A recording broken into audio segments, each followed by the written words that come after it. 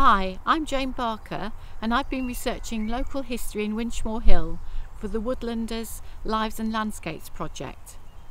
I'm going to talk about a recording made in the 1980s by Stuart King, who is a local craftsman and expert in the rural industries of the Chilterns.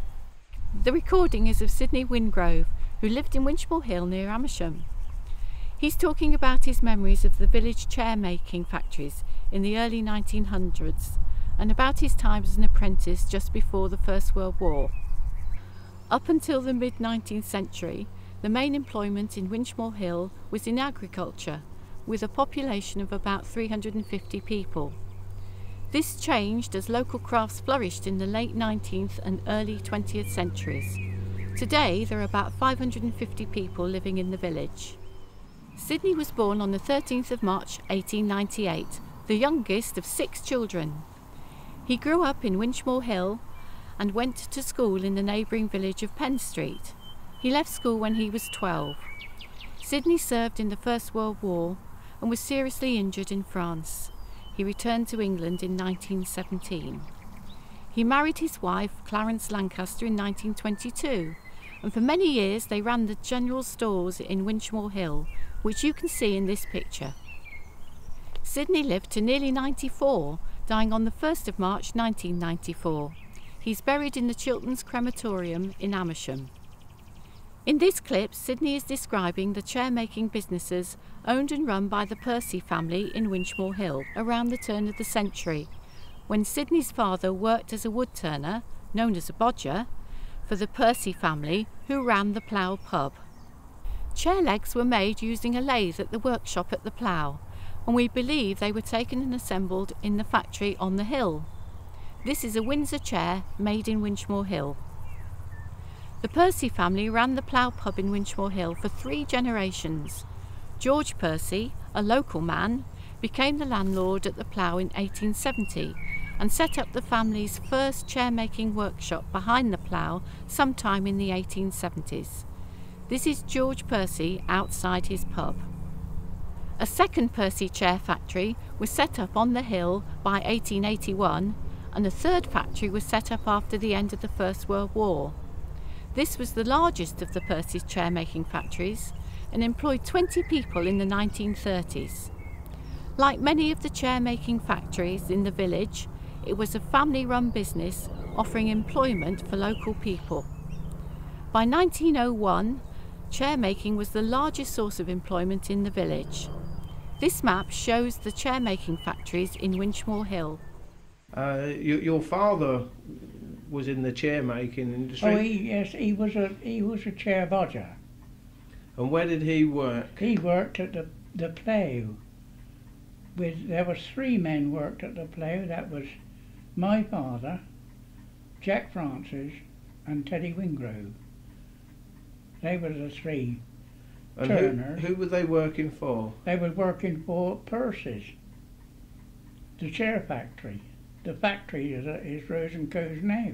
And the Plough was owned by the Percy? Oh, the Plough landlord was Tom Percy, and his other brother was William Percy, and they owned the factory.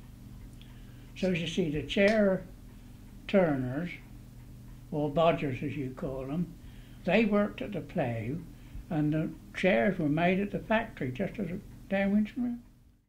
In this extract, Sidney describes how the chairs were transported to London, the role of the sales rep and his horse. The chairs made by the Percy family were sold in the East End of London. It was William Percy, son of landlord George, who delivered them. This photograph shows chairs being transported from Sawyer Chair Factory in Winchmore Hill to London.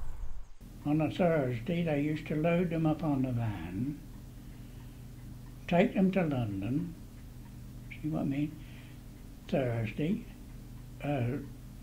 where their stopping places were French Horn at Gerrard's Cross. Then the next day, Friday, they went into London.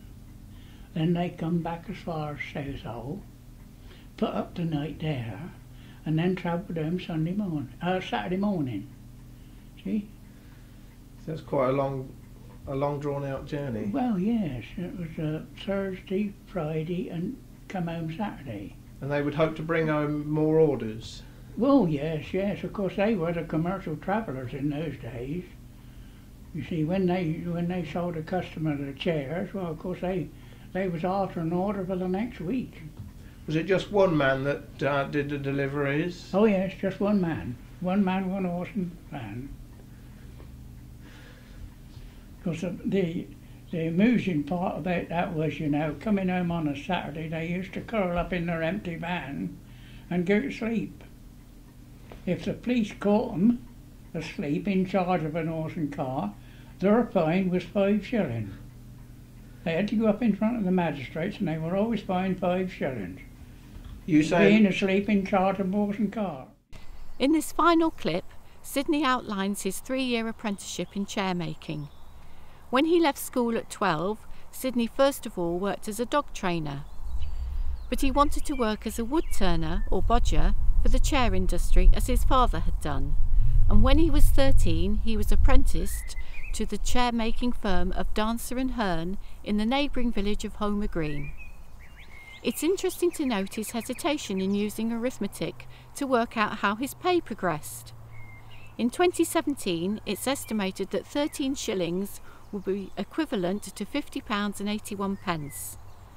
By the age of 16, he was fully trained, but sadly it wasn't too long before he left to fight in the Great War, returning injured in 1917. His injuries meant he could not return to the work he loved in the chair-making business. And then my father, he got me into an apprenticeship at Dancer and Hearn. what were you apprenticed to? I was apprenticed to cane, seat and rush fryman. Yeah.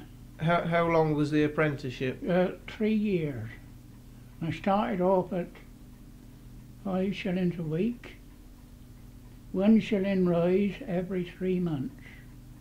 So that meant at the end of the 12 months, I got 5 and 4, 9 shillings a week for the second year. Was it